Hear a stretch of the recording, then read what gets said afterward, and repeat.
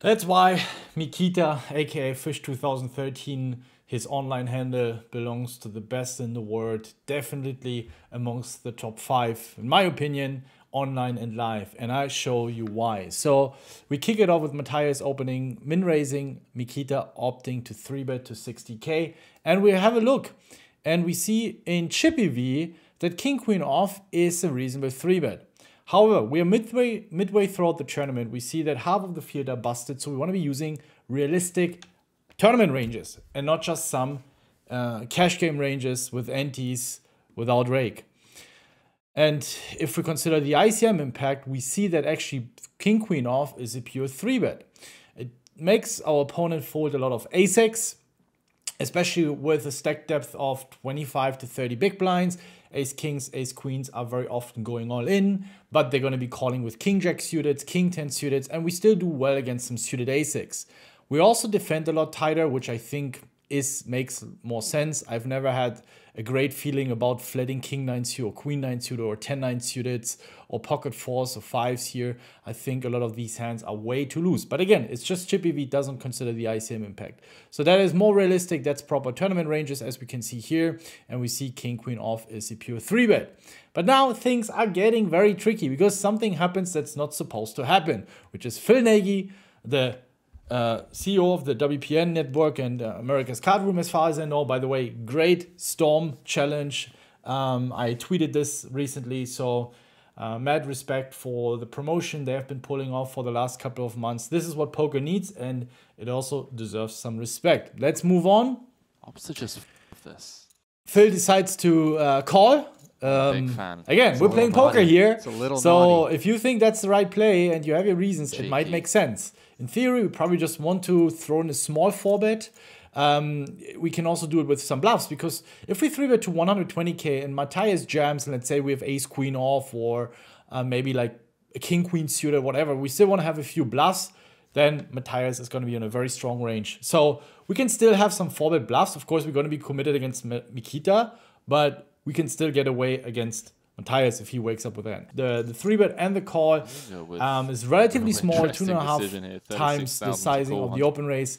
I think Matthias has a fairly easy odds call here with a suited ace, trying to hit something really strong, and he does so. Comes up empty. Now the board comes queen 9-3, and I think Mikita is in a really awkward spot here.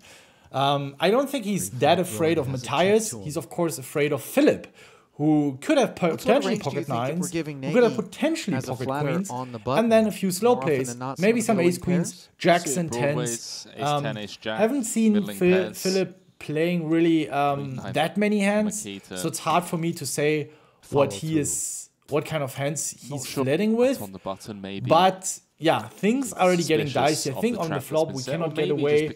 And also Mikita's relatively short with 20 big blinds in a 3-bet pot, top pair, second best kicker. With the SPR being that's not looking good or too good for my man here. Turn blank now. It happens what has to happen. Philip jams.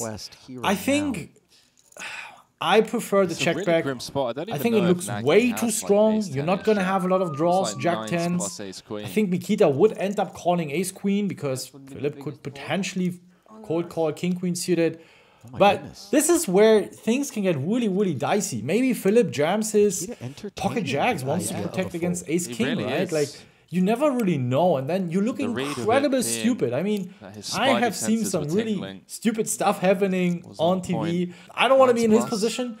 I think if he makes the call, nobody can blame him. I mean, I don't think we're supposed to fold this in theory, and I think this is what makes him a great poker player. Who is able to also deviate from theoretical play and also think things through. This is street poker. This is where not everything is happening as the solver is telling you. There are going to be certain lines, especially live, where your opponents will take lines, donk into you using weird sizings that are not supposed to happen. This is where you rely on your experience, on your instincts. Great laydown.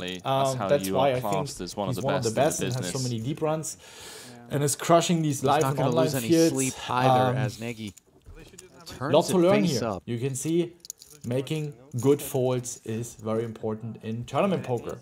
And if you want to have access to our ICM ranges and paired, we just recently opened up the ICM tier again. We finished the beta phase.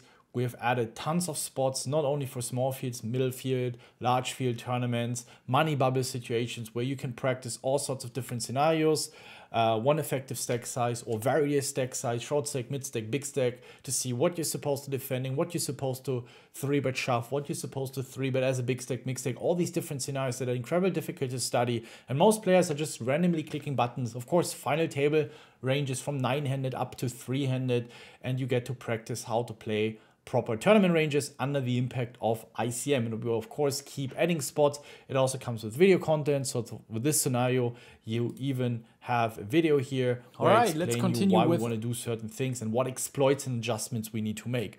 So the perfect tool to bring your tournament game to the next level. Everything be found in the description. I hope you guys enjoyed it. Let me know what you think about the King-Queen fold, what you afforded there as well. And then see you guys in the next video. And don't forget to like and subscribe. We're on our way to 100K. Thank you so much for the support, and then see you guys in the next video.